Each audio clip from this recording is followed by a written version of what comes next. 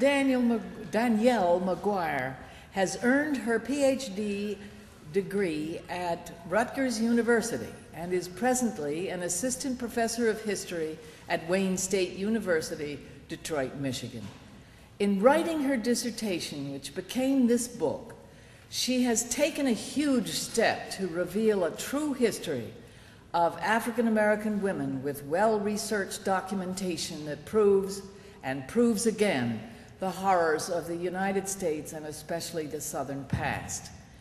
It seems clear that we are not finished with the fight for equality, civility, and humanity yet. But with revelatory works from truth-tellers like Dr. McGuire, we are on our way to Freedom Land.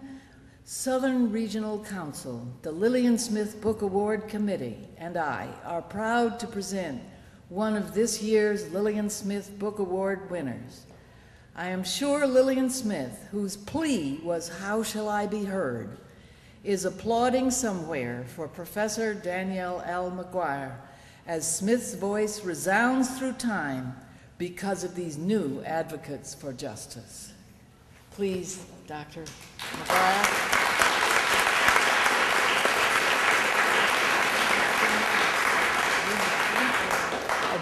And this is the award, and so I don't look like I'm an Indian giver, as it were, excuse the phrase, but Danielle cannot hold on to this while she is presenting her paper, so I'm going to take it back. But thank you so much. It's beautiful. Well, we're happy to have you. Thank you. Thank you for coming this afternoon.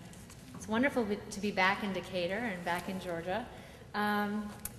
It's an incredible honor to win this award, since the Southern Regional Council and Lillian Smith had such an enormous impact on me as a citizen and on my evolution as an historian. In fact, I don't think it's an exaggeration to say that without both of them, I'm not sure I would have written this book.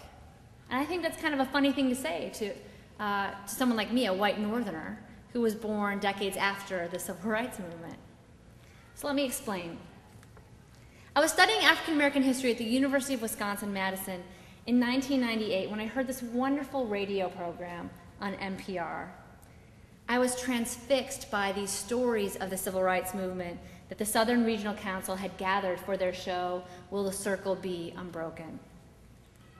Anyway, that day's episode was about the 1955 Montgomery bus boycott, but it was different than anything I had ever heard before. Like most people educated in our public school system, I believe that Rosa Parks started the boycott partly because she had tired feet. But Joe Asbell, the city editor of the Montgomery Advertiser, talked about Gertrude Perkins. He said this: Gertrude Perkins is never mentioned in the history books, but she had as much to do with the bus boycott as anyone on earth. And if you're thinking what I was thinking in 1998, you're probably wondering, who the heck is Gertrude Perkins? Well, this question took me about 12 years to really answer. And the result, of course, was my book.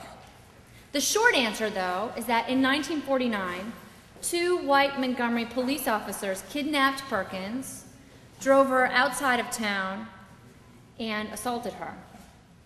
Somehow she found the courage to report the crime to the police, perhaps even the same men who had raped her. As a result of her bold testimony, though, African Americans in Montgomery rallied to her defense. NAACP activists, labor leaders, and ministers formed an umbrella organization called the Citizens Committee for Gertrude Perkins, and they demanded an investigation and a trial. Their public protests lasted for over 2 months. As a result, they exposed the long-standing practice of white police officers sexually assaulting black women. They forced a grand jury hearing, and they brought the city's disparate black ministers together for really the very first time. So what does this have to do with the 1955 bus boycott? I mean, this is in 1949, 6 years before the boycott begins. What I found was that the 1955 bus boycott is often portrayed as the opening scene in the civil rights drama, but in many ways, it's really one of the last acts of the Montgomery movement. In fact, the bus boycott was the logical outgrowth of a decade of black women's activism and a history of gendered political appeals to protect black women like Gertrude Perkins from sexualized violence and rape. What happened to Gertrude Perkins was hardly unusual in the segregated South. In fact, from slavery through the better part of the 20th century, white men in the segregated South abducted and assaulted black women with alarming regularity and stunning uniformity. They lured black women and girls away from home with promises of work or better wages. They attacked them on the job. They abducted them at gunpoint while they're walking home from church or school or work. And of course, they sexually humiliated and assaulted them on buses and in streetcars and in other public spaces. And that was the pattern throughout the South during the 1940s and the 1950s. And it really underscored the limits of Southern justice. Lillian Smith wrote about this pattern, though she never explicitly spoke about rape in her courageous book, Killers of the Dream. In it, she talks about the menace of white men's, quote, backyard temptations. And she argued that while there are no available statistics on the frequency or range of biracial sex activities in the South, this everyone knows, she said. Whenever, wherever race relations are discussed in the United States, sex moves arm in arm with the concept of segregation. In this book, Killers of the Dream, Smith explored the consequences of what she called the race-sex-sin spiral, and how interracial sex, both coerced and consensual, sat at the center of white supremacy. Though that book, I think, is more of an exploration about the psychology of segregation and white supremacy, reading it when I was in college made me see white supremacy in a different way and made me use sex as a lens through which I could view segregation. And I was particularly interested in the subject of white men's backyard temptations, and that was, of course, black women. What I learned was that African American women had a lot to say about this history, and they didn't always keep their story secret. In fact, from the slave narratives of Harriet Jacobs to Ida B. Wells to Fannie Lou Hamer's stark testimony about a forced hysterectomy and sexualized beating in 1963, black women reclaimed their humanity by organizing public protests and testifying about their brutal assaults. And their testimonies often led to larger campaigns for civil and human rights.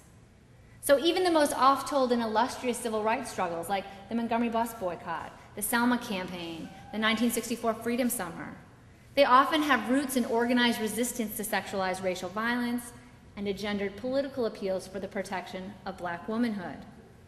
And so essentially, my book, At the Dark End of the Street, argues that rape and resistance to rape sits at the center of the modern civil rights movement.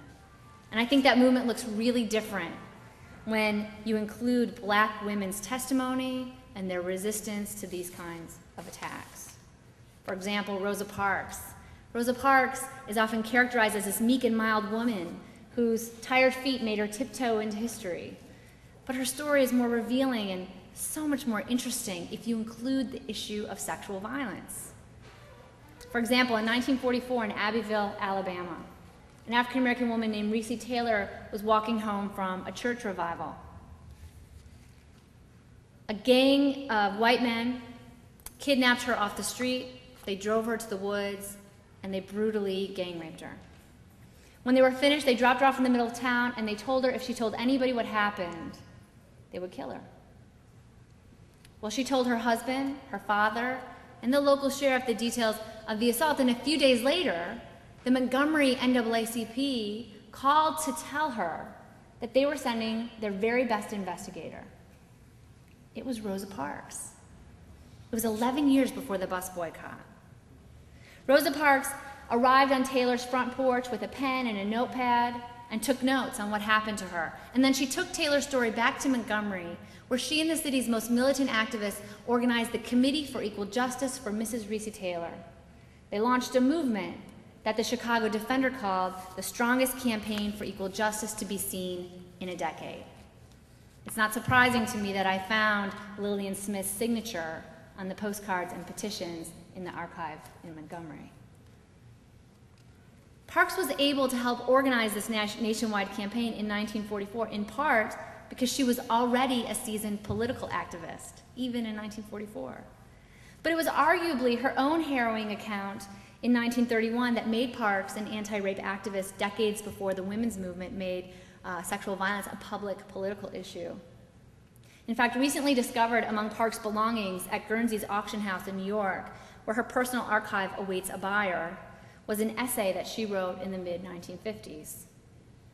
In it, she details the long history of white-on-black sexual violence and reveals that her great-grandmother, a slave, was actually the victim of multiple rapes. She also testifies about being sexually propositioned and threatened by a white man when she was 18 years old and working as a domestic. But she doesn't just talk about her vulnerability and her fear, something she makes explicit. She also fiercely asserts her right to bodily integrity. No matter what happened, she wrote, I would never yield to this white man's bestiality. I was ready to die, but give my consent? Never, never, never. I'm not sure how that Rosa Parks, the Rosa Parks who says never, never, never, became the silent and sainted icon of segregation that is endlessly taught in schools. But it's awfully revealing. We have accepted too long this notion that women were always silent about sexual violence and that white attacks on black women's bodily integrity were somehow separate from the civil rights movement. But they were not. The right to move freely through the world without being assaulted is a basic human right. And it was something that African Americans fought for during the long freedom struggle. My hope is that At the Dark End of the Street recognizes and honors these women whose bold action and willingness to speak out about sexual violence when it was dangerous, if not deadly to do so, sparked movements that ultimately helped to change the world. And I hope that their stories serve as an example to oppressed people everywhere to use their voices as weapons of protest against injustice.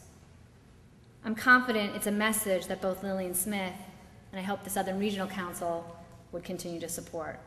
Thank you so much, and thank you again to the University of Georgia, the Southern Regional Council, and of course, the Georgia Center for the Book. Thanks.